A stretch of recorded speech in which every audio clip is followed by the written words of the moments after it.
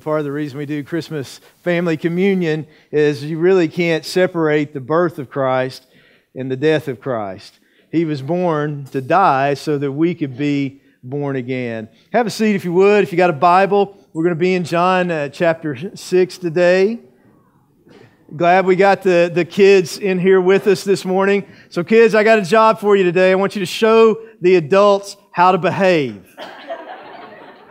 Okay, I know they've been teaching you well in Kids Rock and Club 56, and we have some adults in here who need a good influence. So if you could, thanks for admitting it, Jacob. Confession's good in church. So yeah, kids, if you could just kind of set a good example for them, I think that would be helpful to our growth at True Life Church. So, everybody excited about Christmas? Yeah. Kids, you excited about Christmas? Yeah.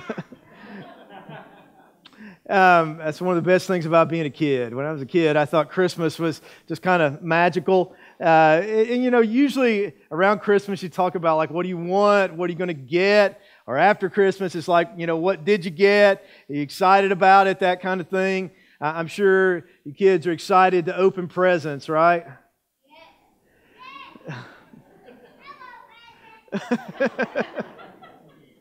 Parents, though, if you ever had an experience, though, with Christmas and your kids where, you put this time, effort, and money into Christmas and getting stuff for your kids, getting what they wanted, this kind of thing. And like when they were little, it's like they opened the present, but then they played with the box and the wrapper instead of the present.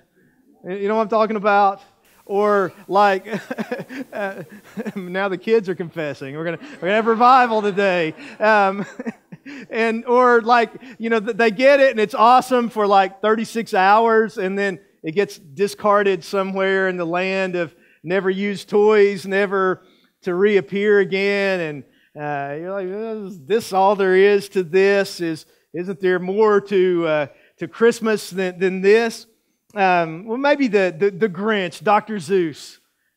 Seuss, when he expressed this, when he said, and the Grinch, with his Grinch feet ice cold in the snow, stood puzzling and puzzling, how could it be so? It came without ribbons, it came without tags. It came without packages, boxes, or bags. And he puzzled and puzzled till his puzzler was sore. Then the Grinch thought of something he hadn't before. What if Christmas, he thought, doesn't come from a store? What if Christmas perhaps means a little bit more? And so that's what we're going to talk about today, the fact that Christmas really comes from more than a store, that it really does mean a little bit more, because really, ultimately, Christmas is about the coming of Jesus, and ultimately, it's not about what we give each other, but about what Jesus came to give us. And so, we're going to look at in John chapter 6 today, which may not seem like or may not be a kind of a traditional Christmas passage, but since we're doing Christmas family communion, I wanted to talk about something that really shows us both the coming of Jesus and the dying of Jesus, and we'll see that get connected together in this passage. But we're going to talk about three things that Jesus came to give us. So in John chapter 6, if you got a Bible, or you can read along on the screen, let me just kind of set the stage for us a little bit here. In the first 20 or so verses of this chapter, Jesus had done a couple of miracles. The first one was when the little boy gave up his lunch, and Jesus multiplied that, and he fed thousands of people and really used it as kind of an object lesson for his disciples. And then after that, they're trying to get away from the crowds, and his disciples are in a boat on the lake, and storm comes up, and Jesus comes walking to them on the water. And, they get over to the other side. They get to where they're going. And so then the next day, the people, because, the miracle they'd seen, the provision of food that He had given them, they're looking for Jesus, and He's not there anymore. And so they're trying to find Him. And so, they head over to the other side as well to go and try to find Jesus. And so that's kind of the context they're talking to Jesus, and we'll pick up for time's sake in verse 25 as they're conversing with Jesus. And it says, "And when they found him on the other side of the sea, they said to him, 'Rabbi, when did you come here?' And Jesus answered them and said," and I don't know if you've ever noticed this in the Gospels, but this would be another example of this. You ever notice that oftentimes Jesus answered people's questions, but he didn't really actually answer the question that they asked? And this would be one of those occasions, because they said, "When did you come here?" And he didn't say, "Well, like at midnight last night, I went walking on the water," and that kind of thing. He said, he really got past the superficiality of their question and went to the heart. And he said, "Most assuredly, I say to you, you seek me not because you saw the signs." And the word sign in the Gospel of John means a miracle with a message attached to it. That makes sense. It's like a miracle that he's using to teach people. It's like if you've ever been in church, where the pastor did an object lesson for kids. It's kind of like that, except supernatural kind of stuff. So he said, "You seek me not because you saw the signs, not because you saw the miracles, but because you ate of the loaves and were filled."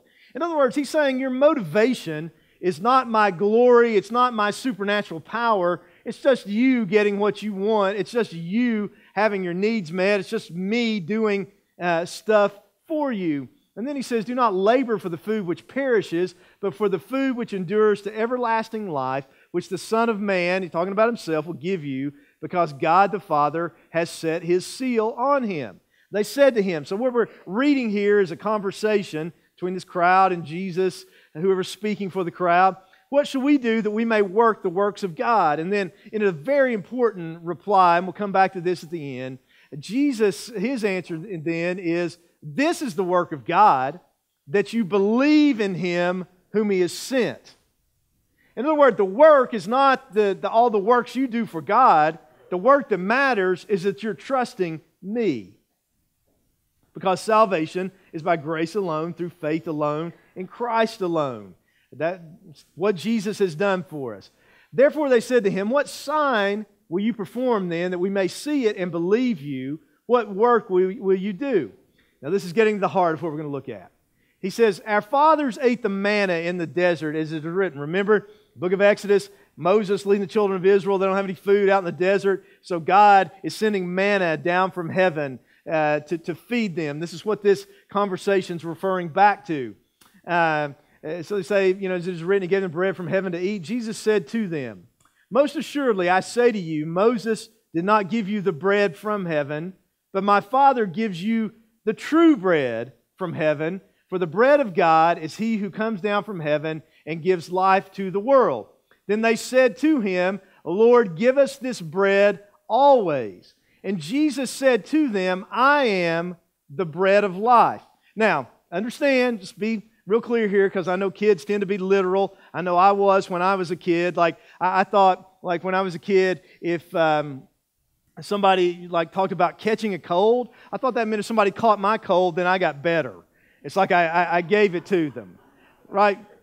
We can be literal. Or like when my mom would talk about going to a shower, like a bridal shower or something, I thought, man, that's so weird. Why are they giving this woman a shower? Can't she do it herself? I mean, kids are literal. So this is not saying Jesus was literally, maybe I was just a weird kid, but Jesus is not literally saying here that he's like a loaf of bread. Okay? This is a symbol, because he goes on to say, "He who comes to me shall never hunger, and he who believes in me shall never thirst." So what he's saying here is, I'm the one that can satisfy you on the inside. It's not about just physical food. It's not about just, what I give you externally. It's about the peace, the joy, the forgiveness, the satisfaction, the hope, the purpose that I can give you on the inside. I'm the one that can fill you up, not these other kinds of things. I am the bread of life. He who comes to me shall never hunger. He who believes in me shall never thirst. So listen, if you're here today and you're searching for peace and hope and meaning and joy and satisfaction, you feel empty, you feel like there's a hole in your heart, you feel like there's something missing, The answer to that is the Lord Jesus Christ. Verse 36, then he says, "But I said to you that you have seen me, and yet you do not believe. All that the Father gives me will come to me, and the one who comes to me I will by no means cast out. For I have come down from heaven not to do my own will, but the will of Him who sent me. This is the will of the Father who sent me, that of all He has given me I should lose nothing, but should raise it up at the last day. And this is the will of Him who sent me, that everyone who sees the Son and believes in Him may have everlasting life, and I will raise him up at the last day." So, you see, in salvation, it's a work of God, and it's our response. It's God's sovereignty, it's our responsibility. You can't separate the two. God draws, we believe. I don't know all the details of that, but the Bible's very clear about that. You didn't decide to get saved. Listen, if you got saved, it was the grace of God in the choosing, in the inception, in the drawing, in the faith, in every other part of it. We can't take any credit for our response. And listen, if there's something going on in your heart today where you're feeling guilty over your sins and you see that Jesus is the remedy, the hope, the answer for your sins, know that that's the Holy Spirit working within you, and know that He's giving you the faith to believe, and now is your time to respond to Him and to trust Jesus and to give your life to Him. So why did Jesus come? Three things, and we're going to hit these quickly, but three reasons that Jesus came. Number one, Jesus came to give us divine revelation. In other words, Jesus came to reveal God to us. One of the biggest parts of the Christmas story, Matthew 1, is that Jesus is Emmanuel, God with us. And really that's what He's saying in these verses. If you look at these verses, Jesus says that He's the bread who came down from heaven. Jesus is not just any other baby. Jesus was conceived in a different way, conceived of the Holy Spirit. Why? Because He's God. He's the eternal Son of God who took on flesh. What we sang in the line of "In Christ alone." Fullness of God and helpless babe. What a better way to describe what the Bible says about Him. All the fullness of the Godhead dwells in Jesus bodily. Colossians 2:9. Jesus is God. When He calls Himself here, when He says, "I am the bread of life," and when He calls Himself, "I am," that was the name that God told Moses was His name in the book of Exodus. So what He's saying there, He's claiming to be God. So the Christmas story is about God becoming a man. Jesus is not just another baby. He's not just a good teacher, a prophet or something like that. He's God come in human flesh. Do you believe that? Jesus asked the question. He said, "Who do you say that I am?" What do you believe about Jesus? Do you believe that He's the Son of God? Do you believe that He's God who became a man to come and die for our sins? I mean, that's hard to comprehend, isn't it? Somebody could be fully God and fully man. What may be even harder to comprehend is the love that it took to do that. I mean, think about that. C.S. Lewis gave this analogy. He said, what if you were a dog lover and all the dogs of the world were in great danger, had a great problem or something, and it took you becoming a dog to save them? Would you do that? Or maybe a better analogy would be, what if all the cats of the world were in desperate danger, and I was called upon to become a cat in order to save all the cats of the world? Now, if you know my thoughts about cats, you know what a big stretch that would be. But that's not nearly as big of a stretch as the eternal God leaving the beauty and splendor and glory and perfection of heaven to become one of us, to live as we live, to experience what we experience, to experience the pain of this fallen world, and ultimately to die as one of us, a death He did not deserve, bearing all the sins that He did not commit. That's why Jesus came. That's what Christmas is about. Jesus came to give us divine revelation. He's God coming in to the world. But second reason that Jesus came is that Jesus came to give us internal satisfaction. Internal satisfaction. Remember what he said again. I am the bread of life.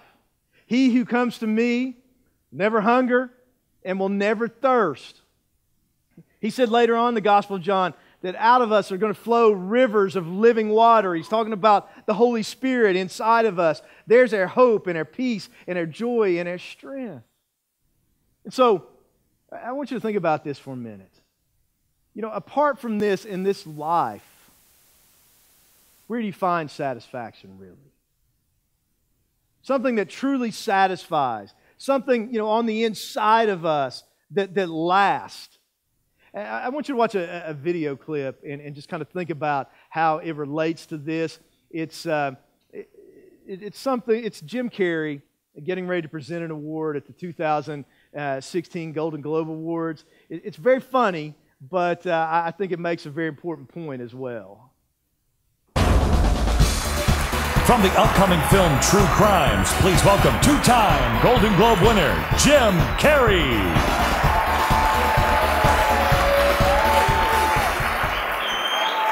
Thank you. I am two-time Golden Globe winner Jim Carrey.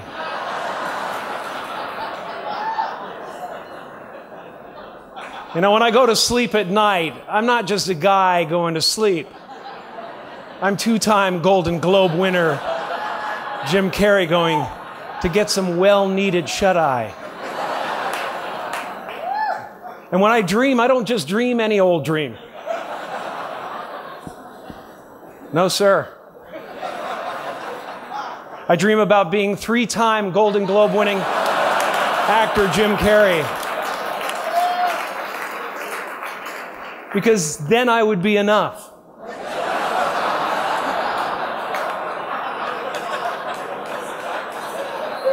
It would finally be true. And I could stop this terrible search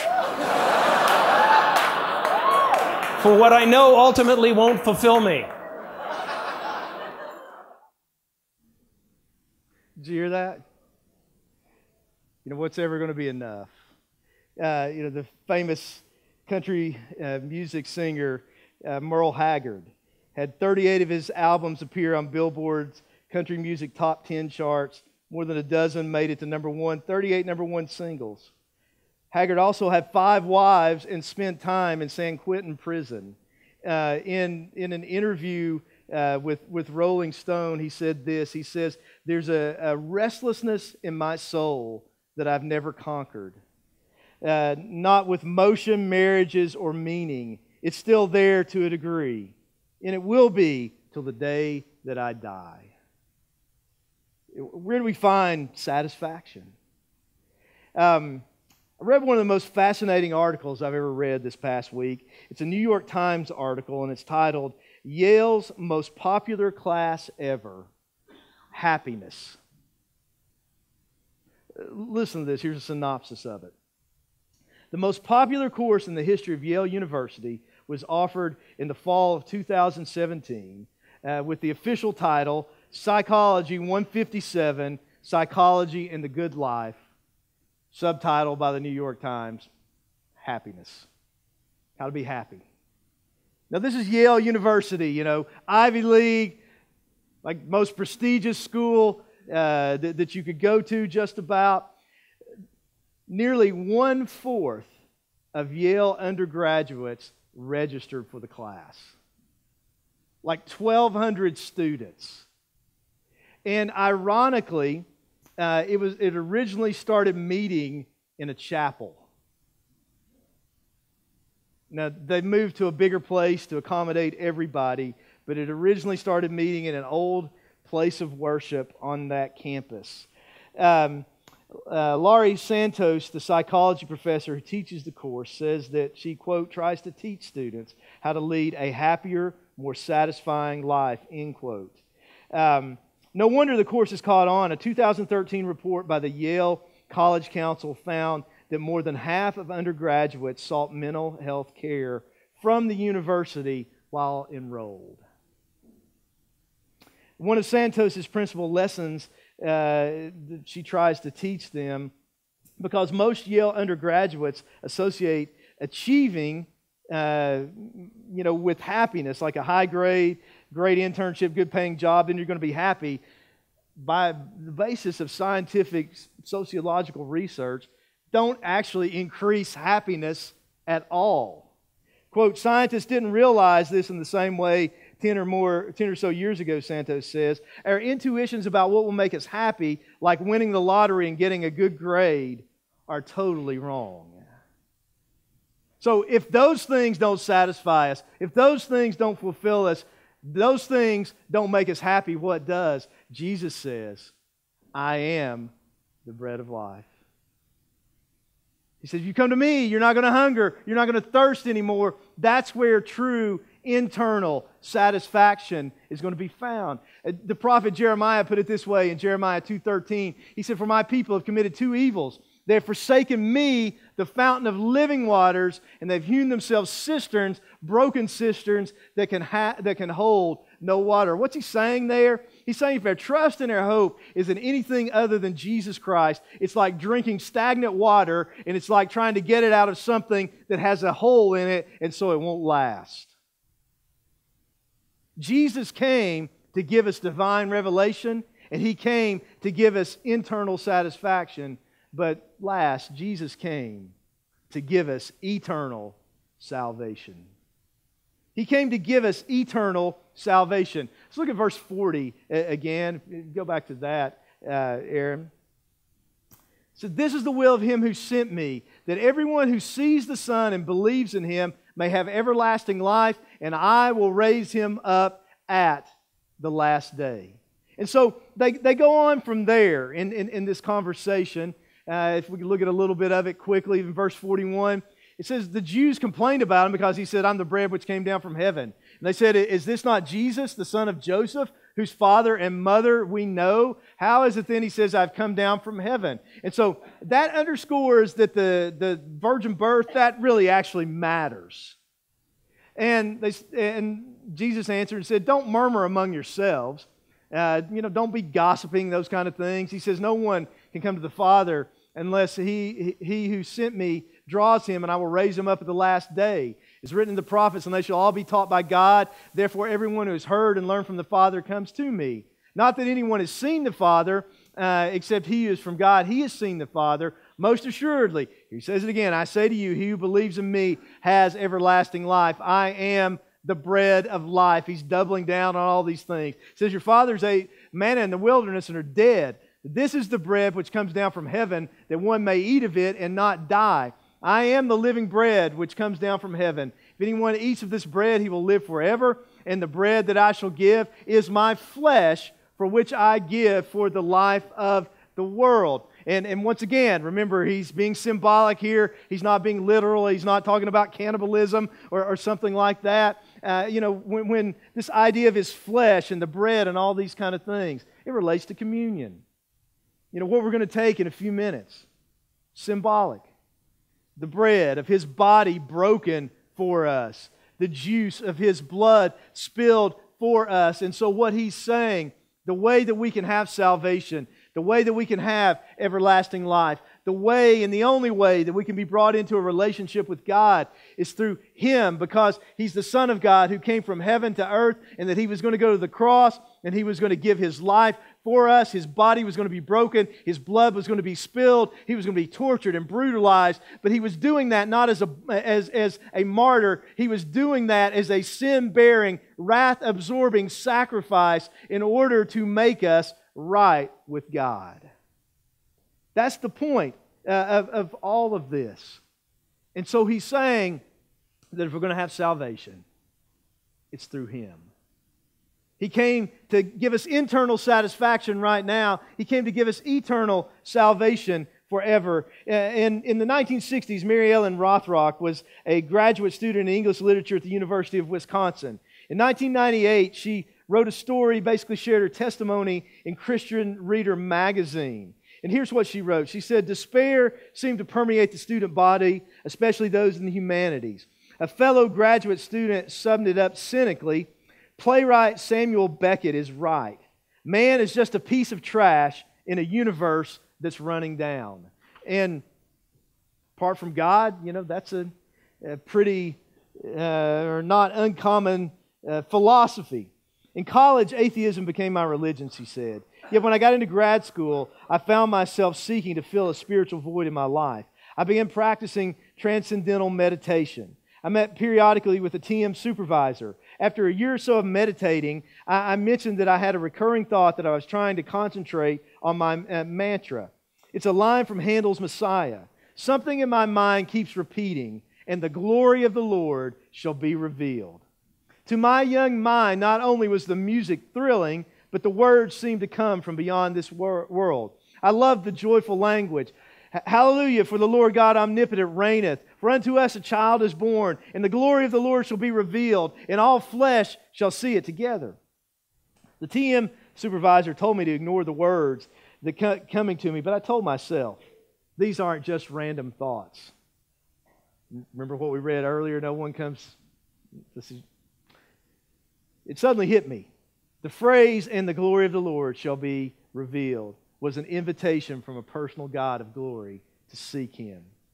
Why couldn't He be Wonderful Counselor, Mighty God, Everlasting Father, Prince of Peace? Within months, she met a woman who explained how she could have a personal relationship with Jesus Christ. And here's what she said: "As I heard the words from the Bible, the words from the musical score made sense. The Holy Spirit convinced me of the truth. The God I'd hungered for, this personal God, loved me. Hallelujah, for the Lord God omnipotent reigns." That's what Christmas is about. That God came to save us, to satisfy us, to make us new, to give us life right now and life that lasts forever in Him. Do you know this God? Do you have a relationship with Him? Is Jesus your Lord and your Savior? Just to sum all this up, this is what it boils down to. God created us. He made us in His image. He loves us with a love that we can't even understand. It's so big and it's so huge. But see, when He made us in His image, that means that we have the ability to genuinely, truly make choices. If you can truly make a choice, you can make the right choice or the wrong choice. You can do what's right or you can do what's wrong. And sometimes we do what's right, but all of us, a lot of times, have done what's wrong. The Bible calls that sin, and it says that we've all sinned and fallen short. And the thing about sin is it's not just bad choices we've made. It's really about our heart. That our heart condition is that we're proud and we want to be in control of our own life and we want to be our own God. And that's really rebellion at the end of the day. And because of that, we're separated from God. We're away from God. And God, because He's perfect, He has to punish sin. And we deserve to die and go to hell. But God, even though we've rebelled against Him, even though we've separated ourselves from Him, He still loves us. And He loves us so much that He still wanted to know us. He wanted to save us. He wanted to have a relationship with us. He wants to be our Father and us to be His children. So He came. Jesus came. Jesus, the Son of God, left heaven, came to earth, born of the Virgin Mary, truly God, truly man, lived a perfect and a sinless life. And then He went to the cross, dying in our place for our sins, taking the punishment that we deserve. And then He rose from the dead to give us life, to bring us into a relationship with God. But the Bible tells us that it's not by what we do then that we receive Jesus and that we're made right with God. It's by trusting what He's done. Let's go back to where we were at the beginning. Verse 25. Remember they said, Rabbi, when did you come here?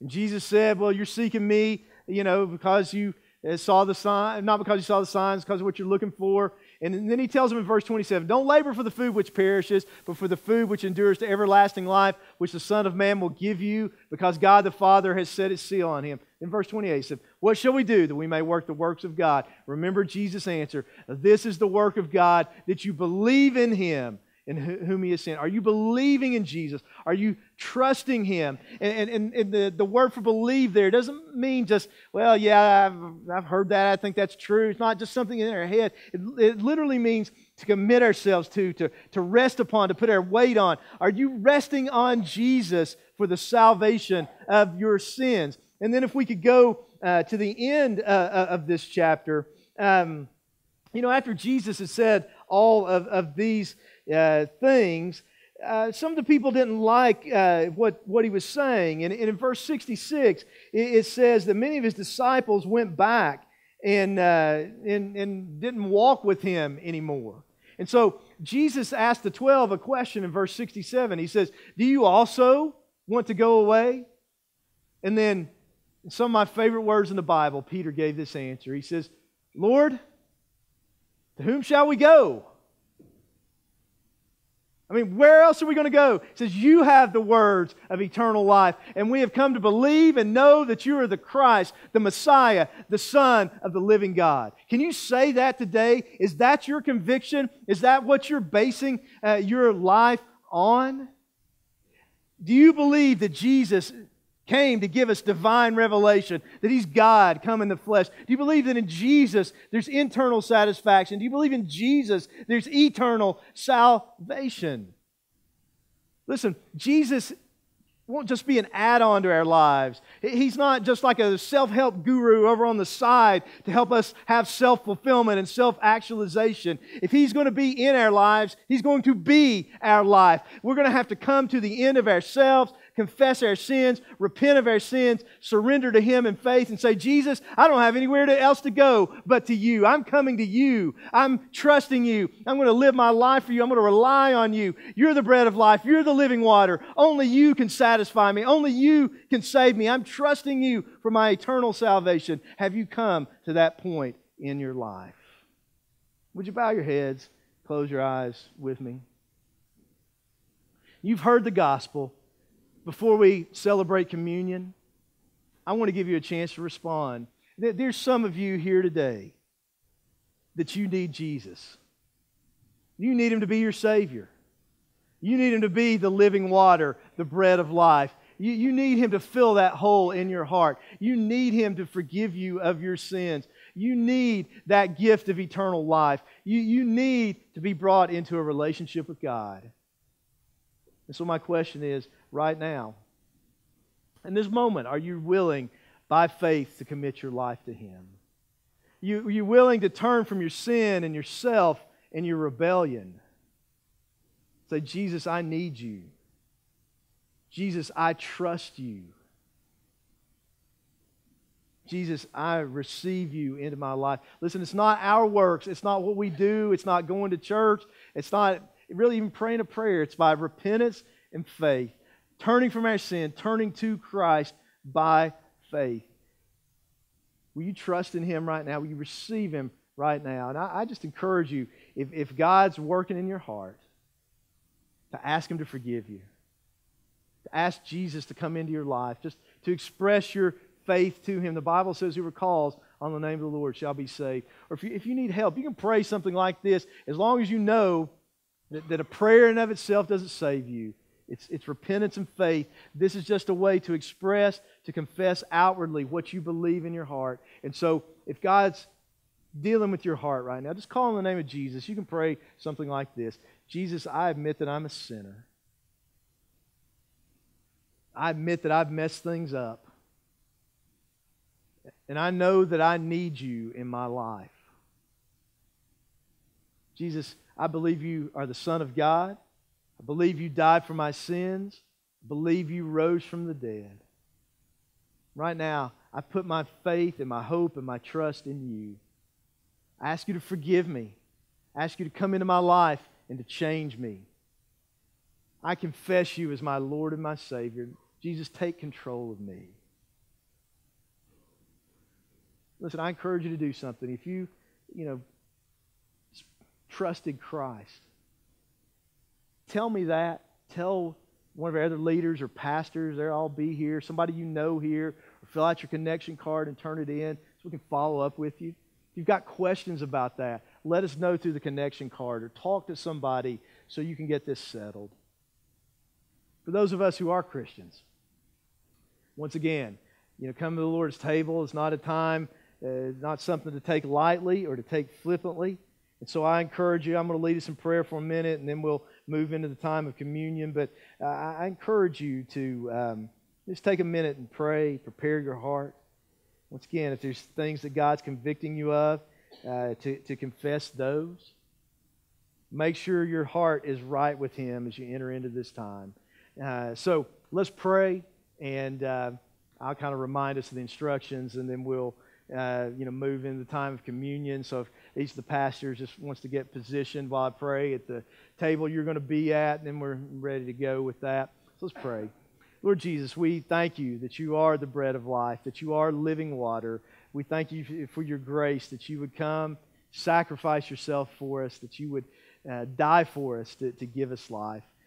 Jesus, we praise your name, and I pray that you draw people to yourself. I pray that you be glorified in this time of communion. Lord, forgive us and cleanse us and fill us with your Spirit. In Jesus' name we pray. Amen.